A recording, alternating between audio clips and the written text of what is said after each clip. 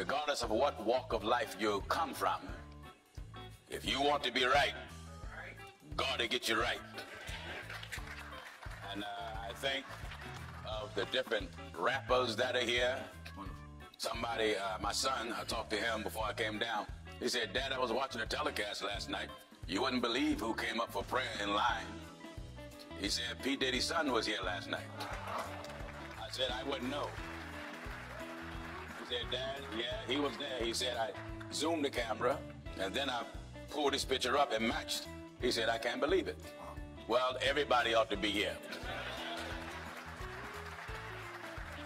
Whatever name you have, P. Diddy, Sasquatch, SpongeBob, Shorty Red, and Little Fever, Big Fever, 50 cents, half nickel, half pint, whatever you call yourself. Everybody has to do the same thing to get right with God. Everybody. We explore the life of Christian Casey Combs, also known as King Combs, the son of hip-hop mogul Sean Diddy Combs. I'm gonna give it to you raw. Parents, make sure that you don't get straight up. There's a lot of going on in the entertainment industry, the music industry. Everybody's getting caught up in something. I'm cured now, though. Everybody, I'm cured. Everything's good, you know, y'all can have me over for dinner, everything is good. From lavish lifestyles to legal troubles, join us as we delve into their journey and the controversies surrounding it. Born into hip-hop royalty, King Combs has not only inherited his father's fame, but also his penchant for entertainment. As a rapper, dancer, and model, Christian has carved out his own niche in the industry. However, the private life of King Combs has seen its share of controversies. Is there like a pressure that comes with coming from and being part of such a legacy? Well, it's not pressure. It's just really like me wanting to make my legacy impactful in many different areas other than just music. Like, you know, I have big shoes to fill to impact the culture and change the culture in a big way. So, you know, I feel that, but for me, like, it's something I really just want to do, and I'm really just having fun doing it. And it doesn't really feel pressure because I feel blessed to be in a position. And you've been around it your whole life. Yeah. So you could have just sat back next to it. You could have ate off of it. You know what I'm saying? And I think that this is one of the most challenging things that someone so close to could do. Yeah. You know what I'm saying? Because it's looked at a different way. It could be scrutinized. It could be more pressures and more things that people expect from you. Then there's always the comparison. So to have that so-called apple not fall too far from the tree and be talented, you know what I'm saying? Yeah, it's one of those things where I love that you're doing it, and I've seen the work that you've put in. You know what I'm saying? Like, because you got to think, bro, like, I don't know how long, you know, it's been a lifetime of you being next to it, but even us just talking about your music and your career, that alone has been years. Yeah. You know what I'm saying? So there's a lot of tuition into the school of experience that we've seen and that you've been living for your entire life, bro. Like, you ready for this. Yeah, and my pops always, you know, put that in me, like, you know, you gotta work hard. Being the child of a celebrity isn't easy. The pressure can be immense, and often, their actions are judged onto a much harsher light than others. King Combs said, "It's tough, but it's also a part of the life I was born into. You learn to take the good with the bad." King Combs was implicated in a lawsuit stemming from an incident that occurred on a luxury yacht during a private party he hosted. The party, attended by a mix of celebrities, influencers, and personal friends, was meant to be a secluded celebration. The lawsuit was initiated by an attendee who accused King Combs of negligence and creating an unsafe environment that allegedly led to her personal injury. Specific allegations included the failure to ensure safety measures on the yacht. Christian King Combs appearing unbothered less than a week after being sued for sexual assault. Diddy's 26-year-old son sharing this video montage on Instagram, having fun at a bowling alley. Carefree clip comes just days after a yacht steward filed a lawsuit against Christian, alleging he sexually assaulted her in December 2022. The victim in the case has produced audio recordings that allegedly shows forcing himself upon her and that he wouldn't take no for an answer. The woman says it all happened during what was supposed to be a wholesome family excursion with Christian and his father. Check this out, y'all. This is Diddy. This is my son, King Combs. I've been watching my pop since I was a kid. And I'm proud of you, boy. She says Diddy was the one chartering the yacht for the trip. This lawsuit is bad for Diddy. He may be able to get out of it, but the optics are terrible when he's already facing a criminal investigation. And allowing excessive alcohol consumption without adequate supervision.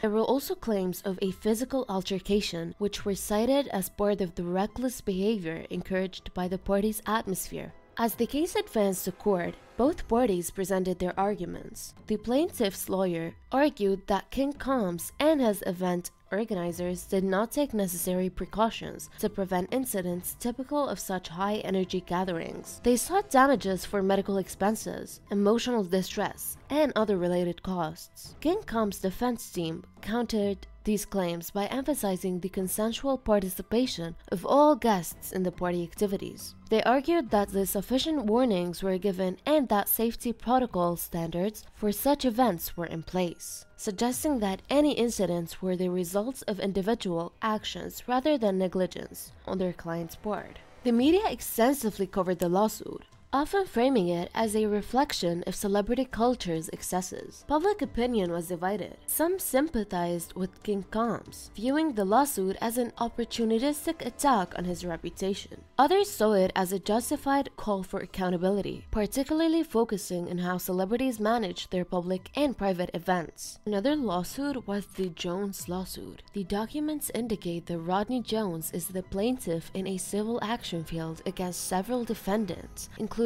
Sean Combs, Justin Dior Combs, and various corporate entities. The cover page of the legal document indicates that the case includes highly sensitive and graphic allegations. This is perhaps the biggest claim, is that Diddy and his son murdered someone in plain daylight and got away with it.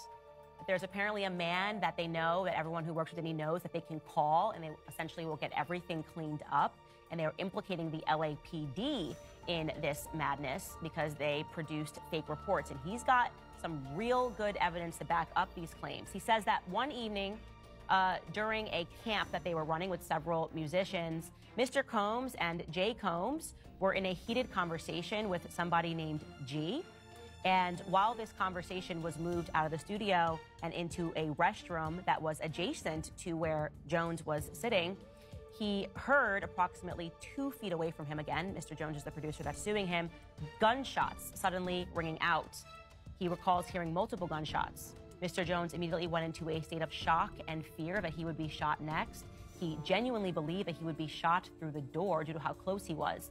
After the shooting ended, a crowd gathered around the restroom. When the door finally opened, Mr. Combs and his son exited.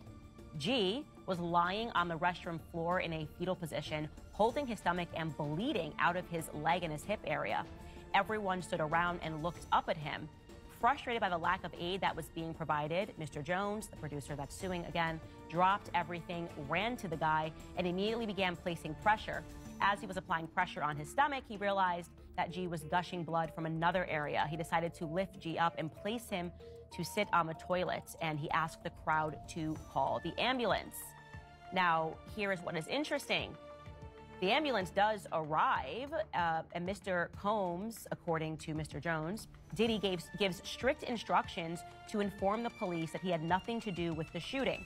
He also forced the producer to lie to the police by telling them that G was shot while standing outside of the studio. And the police just believed this, despite the overwhelming evidence that this shooting did not take place outside of the studio and that it instead took place inside near the bathroom. He includes in his lawsuit this photo of the bathroom and we are blurring it here, of the blood in that bathroom. And then it is stunning because he also shows how the media then reported it, right? A fake police report was produced and then fake headlines were the result. This is CBS News. Man shot outside party at Hollywood recording studio.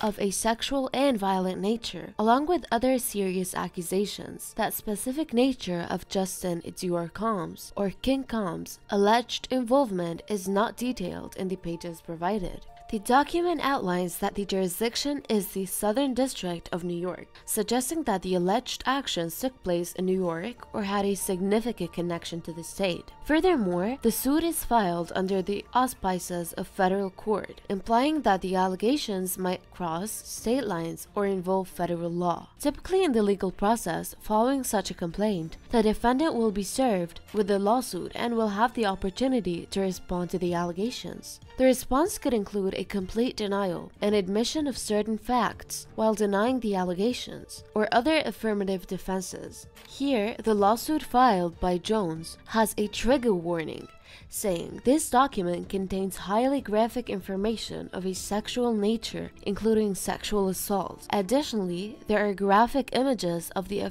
aftermath of a shooting, redacted images of sexual intercourse, redacted images of minors, sex workers, and prostitutes, details of sex trafficking, and the illegal distribution of guns and drugs. The defendants of this lawsuit are Sean Combs and Justin Dior Combs, which is the son of Diddy, amongst other entities as well. The jurisdiction and venue says, from September 2022 to the date of this filing, defendants have consistently and purposefully availed themselves of the privilege of conducting activities within New York, thus invoking the benefits and protections of New York law. In return for these benefits and protections, defendants must submit to the burdens of litigation in New York. Each lawsuit and legal encounter has been dissected by the public and the press, creating a narrative and often overshadows his career achievements. Former music producer for Sean Diddy Combs worked on his latest album with him, suing him for sex trafficking and sexual assault and harassment. Well,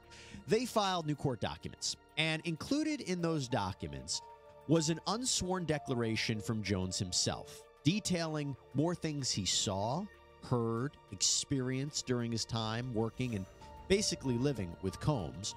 And in this 18-page declaration, it starts with a promise that he's telling the truth. Quote, I have personal knowledge of the facts set forth herein, which I know to be true and correct, and if called upon to testify as a witness, I could and would completely testify thereto. Now, he's declaring all of this under threat of perjury, so if he's lying, that's a big deal. Now, if you ask me, I think one of the reasons Jones is doing this is to bolster his credibility because it's come under attack in the public. As we mentioned, some of the people that he mentioned in his lawsuit have fired back against those allegations.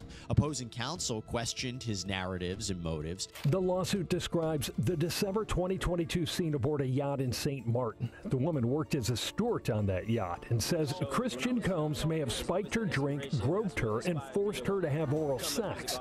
Her lawsuit includes photos of bruises she says are evidence of the assault. An attorney for Sean and Christian Combs called the woman's claims lewd and meritless, and he attacked her attorney, Tyrone Blackburn.